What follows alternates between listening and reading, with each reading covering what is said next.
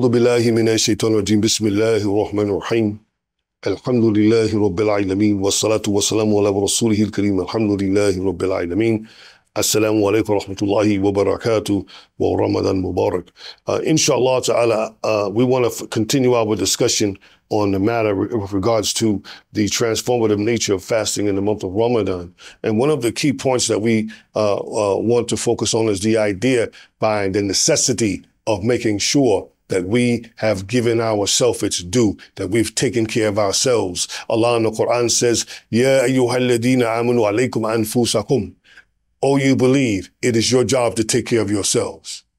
Take care of yourselves. How? By first knowing who you are. You're fasting Ramadan, but you don't know who you are.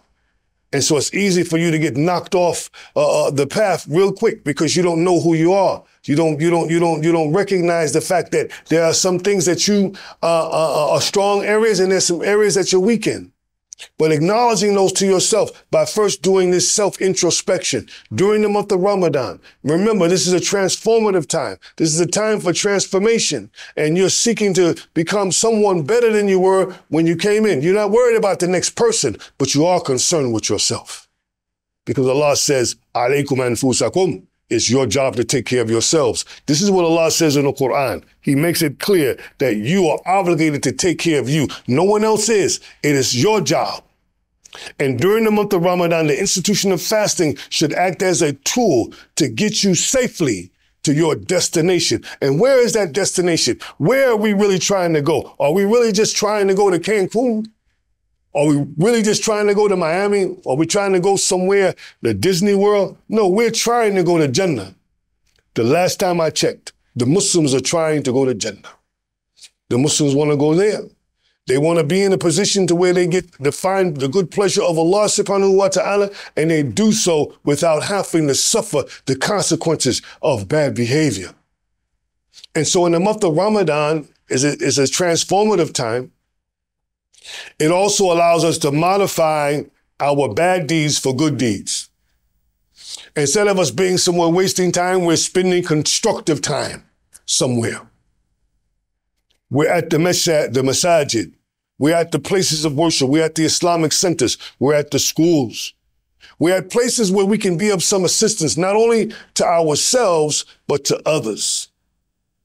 So the transformative period for the Muslim in the month of Ramadan stems from the idea behind these activities that the month of Ramadan is centered around. Not just iftar and suhoor. Ramadan is about more than that, dear brothers and sisters. If you look at fasting in and of itself,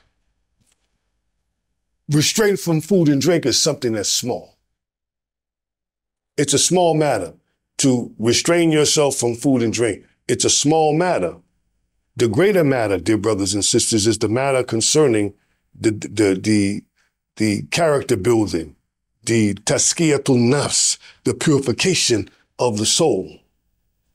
And this conversation, dear brothers and sisters, this transformative nature of the blessed month of Ramadan and the institution of fasting has to be one that we review while we're in the process in case we miss something. And maybe we can be reminded that this is the path that we should be on and that we shouldn't get lost in our efforts, that we should be busy about our work trying to get it done in the blessed month of Ramadan. Dear brothers and sisters, you have a few more days left. Don't let the month pass you by without doing that self-introspection, without modifying your behavior to suit Allah subhanahu wa ta'ala and His messenger's example. To suit what Allah says in the Quran and in the example of His messenger. It's imperative that you do this. Your life in the hereafter depends on it, dear brothers and sisters. Some people think because they got it good here that their troubles are over. But many people will find that they had it so good here and they chose not to do what Allah said do, that they'll have a problem later. We seek refuge in Allah from those who've earned Allah's wrath and who wander aimlessly in confusion. And we ask Allah to aid us to be of those who remember Him and to show gratitude to Him and worship Him in the best way. And we say Ameen, Allahumma Ameen, Ya Rabbul Alameen. When we come back, dear brothers and sisters, we'll continue our discussion on the transformative nature of fasting in the month of Ramadan, our journey toward excellence, how we can outdo ourselves, me against me. Assalamu alaikum.